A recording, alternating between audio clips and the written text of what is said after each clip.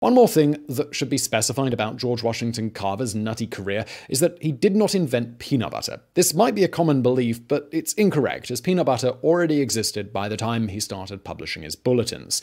In fact, the oldest references to the salty snack go all the way back to the Aztecs and the Incas, who made a paste out of ground-up roasted peanuts. The first to make modern peanut butter was Canadian chemist Marcellus Gilmore Edson, who patented the peanut candy, as he called it, in 1884. The process was later refined by John Harvey Kellogg of Kellogg cereal fame, and in 1903, Dr. Ambrose Straub invented a machine especially designed to make peanut butter. According to Carver himself, his research into peanuts was not the greatest work of his career. Even so, he never actively discouraged anyone from making the association between the two.